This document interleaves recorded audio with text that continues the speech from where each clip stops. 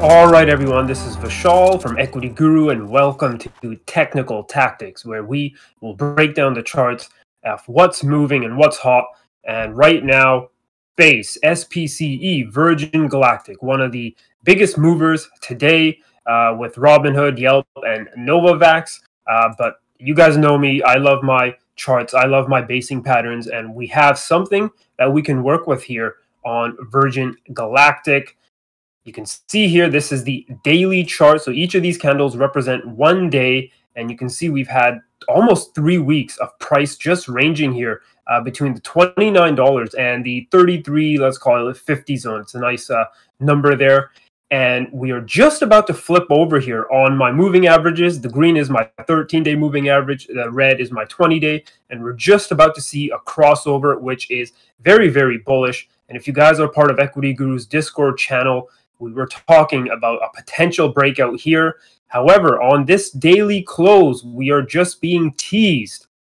Generally, we want to see the daily candle close above that resistance zone, and we want to see it strong. So a nice, strong green body close.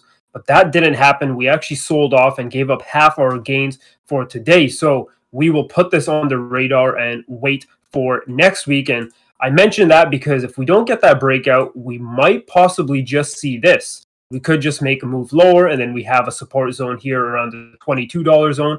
But hopefully we get that breakout going forward, and then we can enter and ride this to, I guess, technically the moon, because it is a space tourism stock. Speaking about space tourism, I think the market might begin to price space tourism as something that could happen and occur sooner rather than later. We have seen Jeff Bezos and his Blue Origin take off. Today, Elon Musk and SpaceX put together their large shuttle. So it's a very exciting sector. And I think a lot of people are sort of discounting how soon we might be going into space.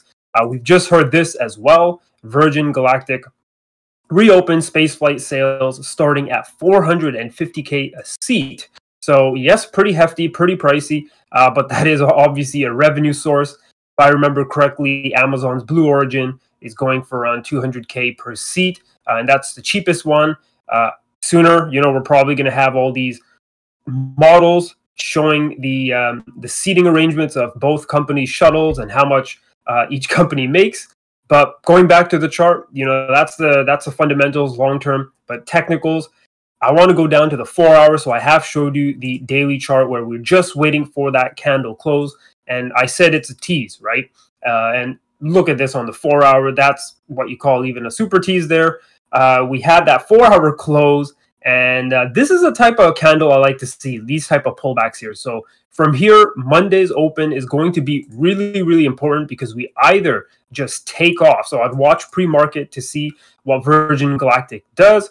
Or if we don't, we probably tank, and then we will just monitor the rest of the trading day to see if by Monday's close or maybe Tuesday, we finally get that breakdown. So if we break above $33.50, we're good to go. If we break below $30, let's call it this support zone here around, $29.50. If we break below that and get a close, we're heading a bit lower. And just a little bonus here for a lot of you guys who are into the technicals. I want to draw a Fibonacci here on the latest move, and you can sort of see here that we actually are testing that very important 61.8 Fib move, which is a very important Fibonacci level, possibly why we've been ranging and finding buyers for almost 3 weeks here. So really exciting. I really like the chart. Now we just got to wait for the confirmation close and go long.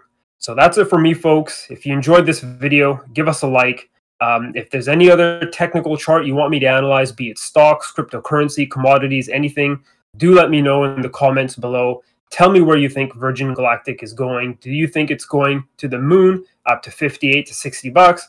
Or do you think that was the highest for quite a while and we're going to head lower? All right, folks, take care and be sure to follow our social media channels in the description box below, and I will see you next time.